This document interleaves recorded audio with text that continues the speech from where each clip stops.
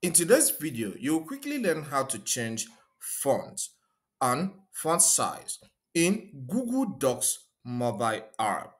By font size, we mean text size. Without taking much time, let's just get right into it. To change font size and font type on Google Docs for iPhone, these are the steps. First is to get to the Docs app that is installed on your iPhone and tap on it. Once that opens, the next step you need to take is to either tap on the plus sign at the bottom right to start fresh document creation, or to tap on the one you have already created. Here I'm tapping on the one I have already created, which is making money. Then tap on the pencil like icon at the bottom right. So once the file opens, select the files you want to work on. Okay, so here I will double tap on one of the text, on one of the word, then I will highlight the rest because I want to change everything. Okay, the font size.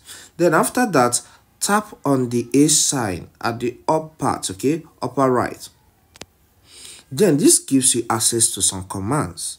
Okay, our interest here is to change font first. So here Arial is selected, so I'll tap there, and maybe I want to go with Comic Sans. I will tap on it. So anyone you want to go for, scroll down until you get to it and tap on it, and this has been applied. So tap out, okay, at the top part, or you can go back. Okay, let's go back. So by tapping on the arrow that points towards the left, okay, at the font. Okay, so I'll tap on this and I'm returned here. So the next task we need to complete here is to change the size, the font size. So 11 is selected by default.